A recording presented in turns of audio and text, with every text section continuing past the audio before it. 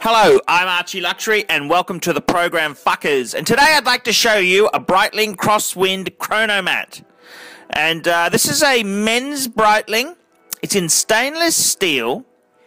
And it's got a bit of gold accent there. And, you know, I don't know. I don't know how I feel on it there. It's sort of,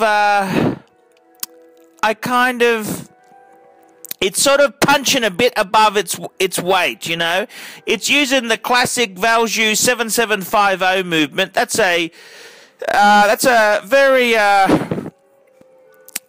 heavily used type of movement. People from Hamilton to IWC have used that movement, and it's quite a reliable movement. Got to give it credit where it's due.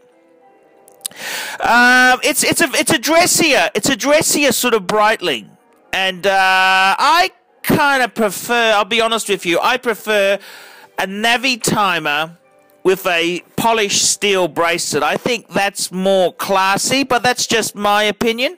This is circa 2004, so it's about 10 years old, which isn't terribly old in watch circles. 40 mil, so nice big sports watch without being ridiculous.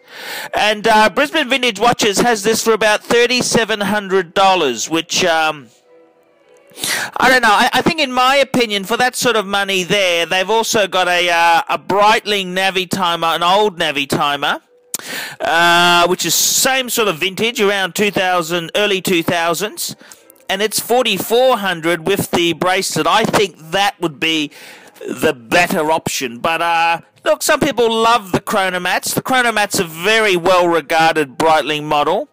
It's just not my cup of tea, fuckers. It's just not my cup of tea. But I'm here to bring you watches on the channel, so there we go. A Breitling Crosswind Chronomat. Tell me what you fuckers think of that.